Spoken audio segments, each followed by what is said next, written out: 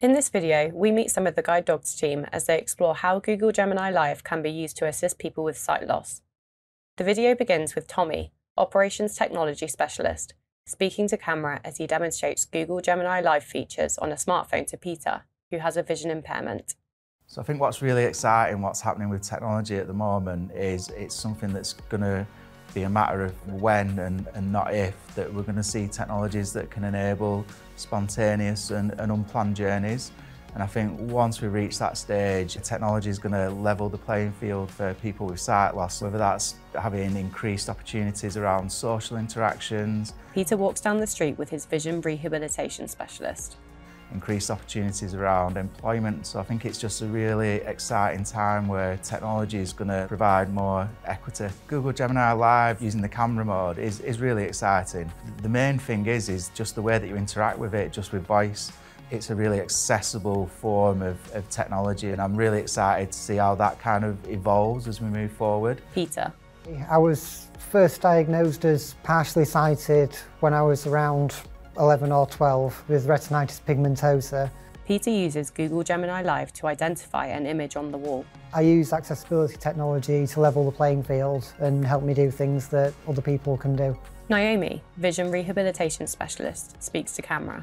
Technology now, I mean, it's just amazing. The Google Gemini Vision, you flash your phone at something and that will then read the barcode or the text on the product or your letter. Peter uses Google Gemini Live to read the content of a Sponsor a Puppy leaflet aloud. You'll receive regular photos of your puppy throughout your sponsorship, so you'll have a record of your puppy's progress to keep forever.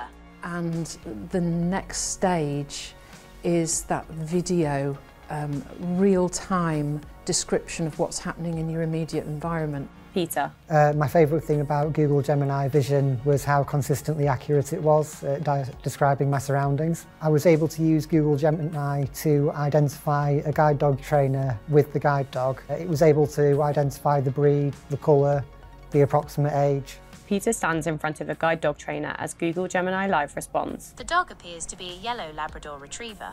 It's lying down with its front legs stretched out and its back legs tucked underneath. Once Gemini's aware, like I prompted it at the start to say I was a visually impaired user, and it remembered that going forward. I asked it to locate a lost guide dog harness. Peter speaks to Google Gemini Live. Gemini, I'm visually impaired. Can you guide me to the guide dog harness lying on the floor? And it was able to find it and guide me to it. To get to the harness, take a few steps to your left. It's on the floor near a desk. It was also great at locating doorways. Peter and Tommy stand in front of a doorway. The doorway appears to be clear now, Pete. Great. Yeah, that's amazing. And telling me whether the door was open or closed, which way it opened and closed, which side the door was on. Naomi. We've had scene description for a while and that blew me away. But now you can actually have a conversation with the AI. That's like having a sighted person with you, walking by your side almost. Peter uses Google Gemini Live to identify a Guide Dogs charity collection box as Tommy stands next to him. Okay, Pete.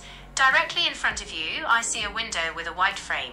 Below the window, there's a collection box for guide dogs. Naomi speaks to camera as she describes Peter using Google Gemini Live in a florist. We went in the florist today, and for me that was the big thing. It was talking about all the flowers. It was identifying the flowers and the colours. Okay, I see the roses. They're a beautiful deep red colour. Are those the ones you were asking about? And it's that I really enjoy. Peter. My hope is that this adaptive technology will let blind and partially sighted users do like fully sighted people do, just things that most people take for granted. Peter and Naomi use wearable technology with a long cane to navigate a car park. Naomi. Technology is there to support and enhance everything. It's just amazing and unbelievable, all of the changes that have happened and are about to happen as well. Guide Dogs.